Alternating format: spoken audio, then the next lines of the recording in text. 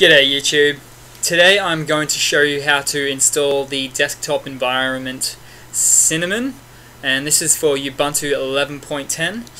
So first of all, what you have to do is go to a terminal and type in sudo add apt repository ppa merlewiz79 cinnamon-ppa, as you can see there. Press enter and throw in your password.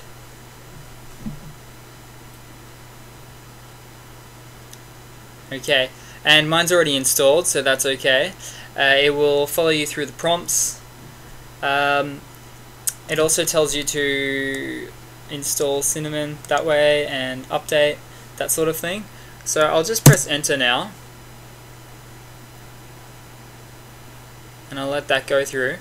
Now from that point, what you would be doing is updating, so sudo apt-get update to update the repository with the new Cinnamon in there now.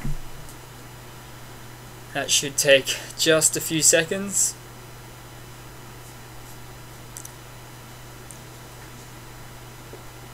And then after that, type in sudo apt-get install Cinnamon.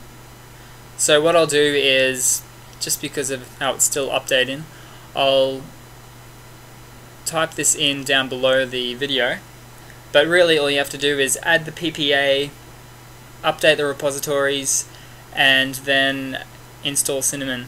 Then from that point you have to log out, then log back in, and when you log back in it will look something a little bit like this. And see how you've got to click the little gear icon and then choose. It will say Cinnamon probably somewhere up the top because it starts with C, it's alphabetized. So yeah, that's pretty much it.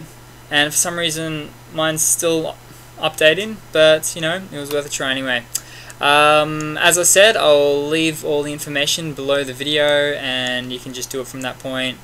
Install, log out, change, log back in, and that's Cinnamon. Cheers guys.